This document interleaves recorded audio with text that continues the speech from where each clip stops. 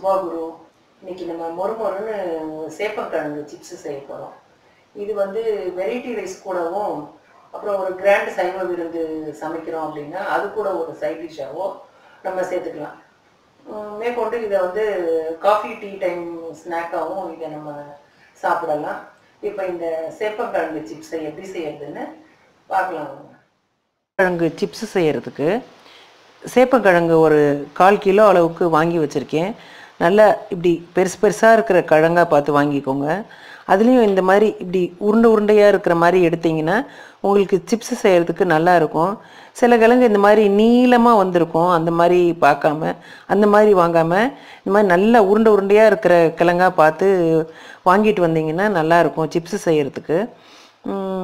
இதுக்கு பொரிக்கிறதுக்கு எண்ணெய் தேவை, மேற்கொண்டு மேலே தூவுறதுக்கு உப்பும் மிளகா பொடியும் தேவை.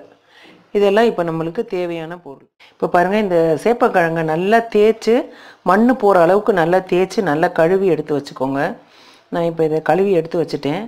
இப்போ இதில் வந்து நம்ம இது மூழ்கிற அளவுக்கு தண்ணி ஊற்றணும்.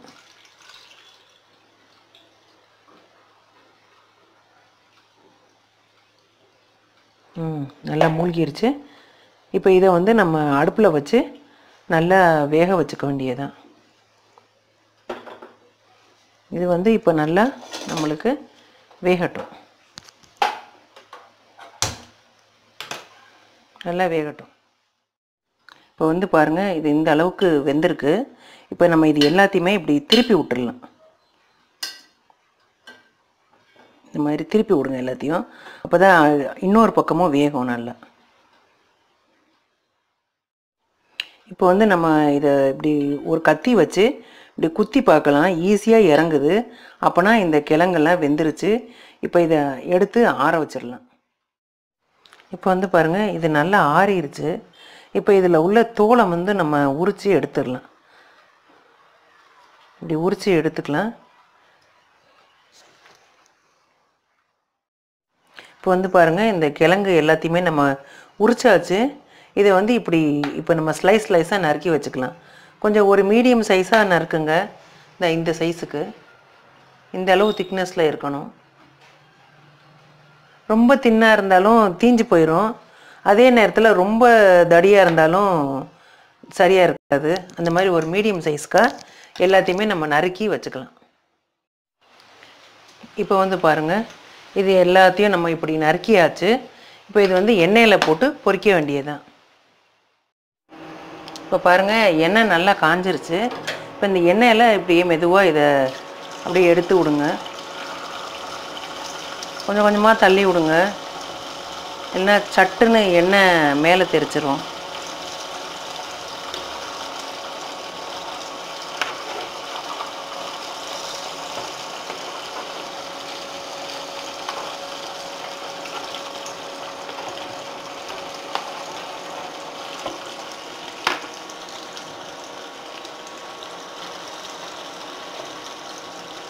இப்போ இது வேகட்டும்.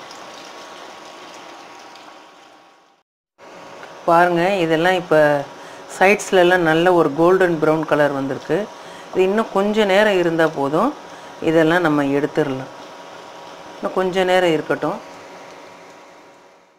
இப்போ வந்து பாருங்கள், இதெல்லாம் நல்லா கோல்டன் ப்ரௌன் கலர் வந்துருச்சு. இப்போ இது எல்லாத்தையுமே நம்ம எடுத்துடலாம். எடுத்து இதில் இப்போ வந்து நம்ம உப்பும் மிளகா பொடியும் போடணும்.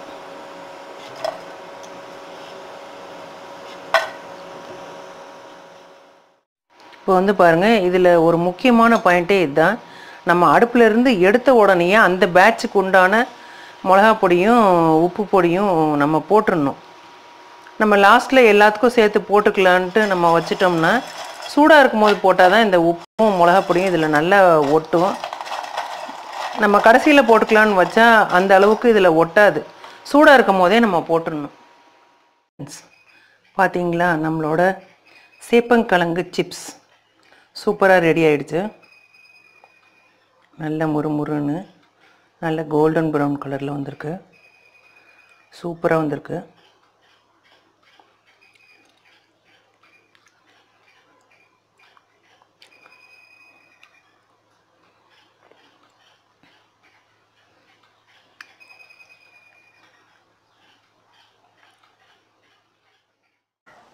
என்ன ஃப்ரெண்ட்ஸ், இந்த சேப்பக்கிழங்கு சிப்ஸை எப்படி செய்யறதுன்னு பார்த்தீங்க இல்லையா? நீங்கள் இந்த சிப்ஸை செய்ய ஆரம்பித்தாலே குழந்தைங்க சாப்பிட ஆரம்பிச்சிருவாங்க. மேற்கொண்டு சாப்பிட்டு இந்த டேஸ்ட்டு வந்து பிடிச்சி போயிடுச்சு அப்படின்னா தட்டில் எதுவுமே மிச்சம் இருக்காது. அந்த அளவுக்கு ஒரு டேஸ்டியான சிப்ஸு தான் இந்த சேப்பங்கிழங்கு சிப்ஸு. ஸோ ட்ரை பண்ணுங்கள், லைக் பண்ணுங்கள், ஷேர் பண்ணுங்கள். முக்கியமாக மறந்துடாமல் சப்ஸ்கிரைப் பண்ணுங்கள். Thank you.